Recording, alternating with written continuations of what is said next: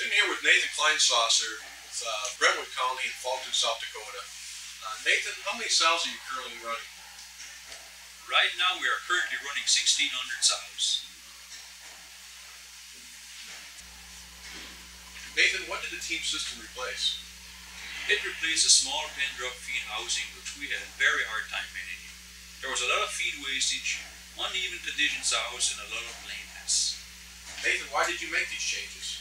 Because we felt it was too labor intense and was not animal friendly.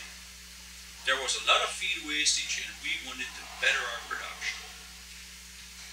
But one thing led to another. I mean, I couldn't stop talking. There were so many things that we had a problem. Just tell me. I mean, there was uneven condition sows, there was lameness, there was fighting, there was, that's it. I mean, we needed to put that in words. Because we started to put that in words, we had to give up. There was a sermon. Small pens are not the way to do it. Definitely, there's definitely more competition between each individual. Fighting for food. I mean, it's a no. 5 years too long. The numbers weren't good enough for me because we definitely needed to better our production. I knew what we were battling against.